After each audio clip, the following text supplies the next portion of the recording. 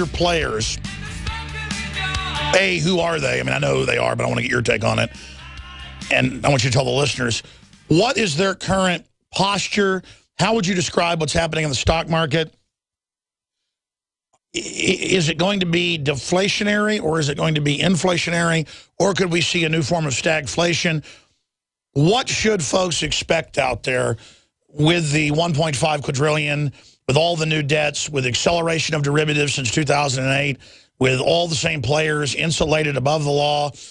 It looks to me like imploding things on purpose to consolidate them, a scorched earth creative destruction approach. What's the weather report financially? Yeah, I mean, it's certainly that consolidation of wealth and that power and that capital, that leveraged capital, which was what is meant by all those derivatives, has been such a problem before the 2008 crisis, and it's always debt. It's always been this idea that if you push too much debt, whether it's the form of loans like they used to be back 100 years ago, or whether it's in the form of complex derivative securities that aren't regulated, that aren't transparent, that are off book, that even when we talk about the assets of a bank, we don't really know where all the little ties to all the offshore bank accounts are, because they're not really consolidated into the books that we are actually supporting at the end of the day with our deposits and with the FDIC insurance and all the government subsidies that go to these banks. So that's where we're at. And one of the reasons that currently the stock market is so high is not because the general American is feeling like they've had this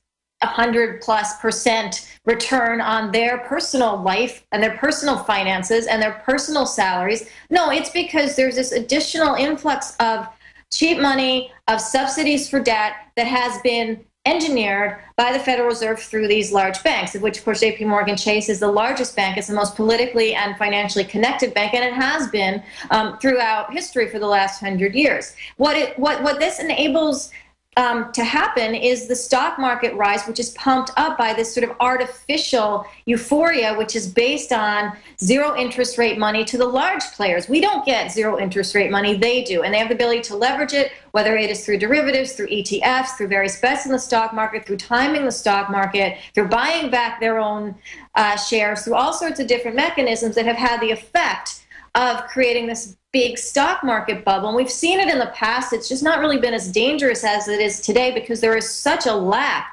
of understanding or restraint from the powers that be in Washington, from a regulatory perspective, from a policy perspective. This is continuing.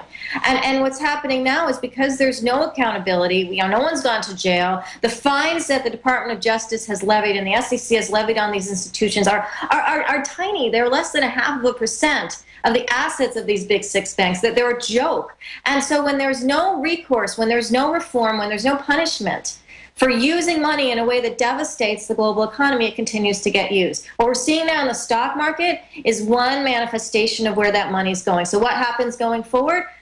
I've said this before. I don't think this is obviously not stable, good economic or financial policy, what's been going on since the crisis and into the crisis. It is not sustainable. But there is such a force of this bad policy and unsustainable policy that's had the effect of boostering the market, whereas I believe that we're going to be headed for a major crash, because you cannot continue a policy of inflating a market with nothing real. And that is what we are visioning right now. Now, I think it's going to take a little bit of time. People ask me, is it going to be a year from now, a half year? I don't really know. I'll say this. It should have not gotten this high, and I believe it should have crashed sooner, since it started moving after the 2009 influx of cheap money and of debt buying from the financial institutions. It should have happened sooner, but there's a lot of will on the part of Washington and the Federal Reserve to continue to keep it going. The ECB is instituting bond buying and zero interest rates almost. That it's a global partnership of propping up these markets and propping up the banks that move them. I therefore, from an investment perspective, I look at this being a period of volatility right now. In other words, it's going to go up and down like we've been seeing for a little while, with a tendency to go up because of this artificial support, and ultimately a very steep decline on the other side, because there's nothing real sustaining this support. And I think that's in a couple years. I think it could happen sooner if there's a major derivatives transaction or something that unwinds that all the banks are involved in. It's usually about credit or currency, so it might be related to the Ukraine. It might be related to somewhere in Latin America. There's a lot of chance that there are interdependencies and derivatives positions that these banks are intertwined in, as we see every time there's a crash, that is going on right now. And so there could be an external instigator, but right now there's a tremendous amount of artificial stimulus going into this financial globalization markets, into the banks, into the stocks, and into the derivatives.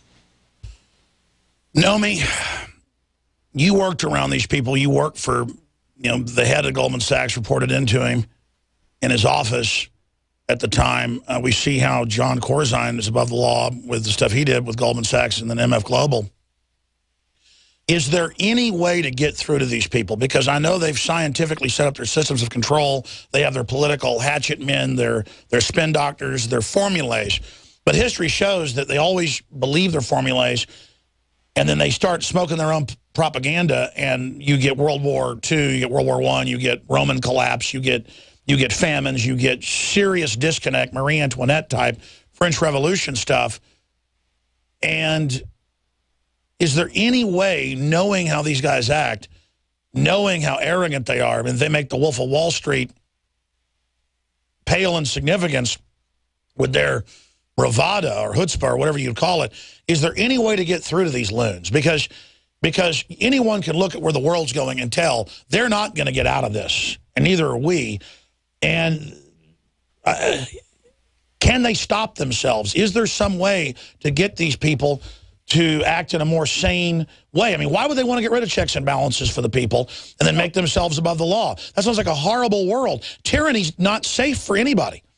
Well, but they have been rewarded for bad behavior, and that's the problem that we have right now. Historically, there have been periods, for example, after the crash in 1929, where the bankers that were total scam artists, they were tax evading, they were creating little companies named after family members, they were hiding shares, they were telling the public to buy shares while they were shorting shares. All this stuff has gone on. The difference was some of those guys got ejected and new people came into place. And some of those guys got fined and new people came into place. And there was a stability. It wasn't perfect. A lot of things went wrong between, say, the 30s and the 70s, but there was more of a stability because there was an accountability on the side of some of these individuals who realized they had come to the abyss. And yes, they wanted and needed and got government support to get them out, but they also took a step back of their own sort of accord or fear or whatever it was. And what we've seen more recently, though, is a much more dangerous use of the capital that they control. Jamie Dimon, last week was all contrite about how he was sorry. Maybe he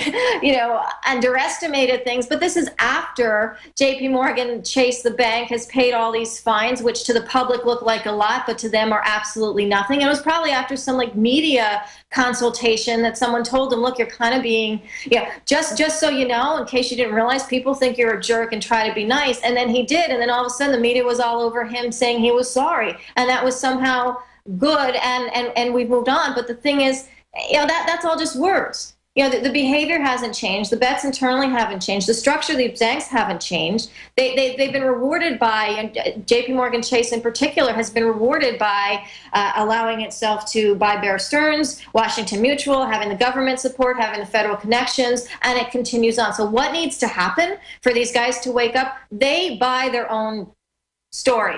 They buy the fact that they are sort of kings, Jamie Dimon, Lloyd Blankfein. These guys really buy the fact that they have dodged a major bullet.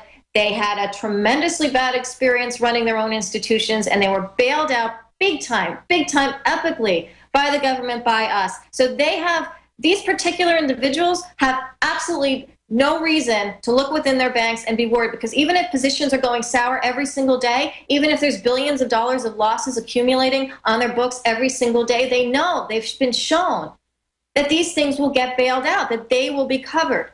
So what it requires, unfortunately, and this is a really bad situation that we're in right now because so much has been covered up, we will see a bigger crisis. There will be a situation in the near future where these banks will have another bout of significant losses, where we're going to talk about too big to fail again and wonder why we made these big banks bigger, where we're going to wonder why we propped up, when I say we, I mean most of the media propped up these individuals as somehow being great navigators of this situation, of the crisis, of Obama and Tim Geithner and Jack Lew all having dodged this bullet. And the reality is there's been nothing that has fundamentally changed. So I can only see change coming from a bigger crisis, and that either comes from within the financial markets themselves and the banks themselves and positions themselves that implode, and we have this whole other round of crisis management, or it comes from individuals who say, look, this is too much. We don't believe that things have changed. We think things have been whitewashed. We need to do something about this because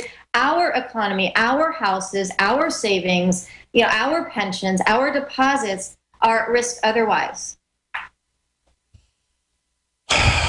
I've been asking a lot of questions, and I want to get into your book here, because sometimes you can reach the public through a novel, a historical novel, instead of just, cold, hard facts now. But in your gut, what else are you concerned about? And then is there any positive news you've got for people?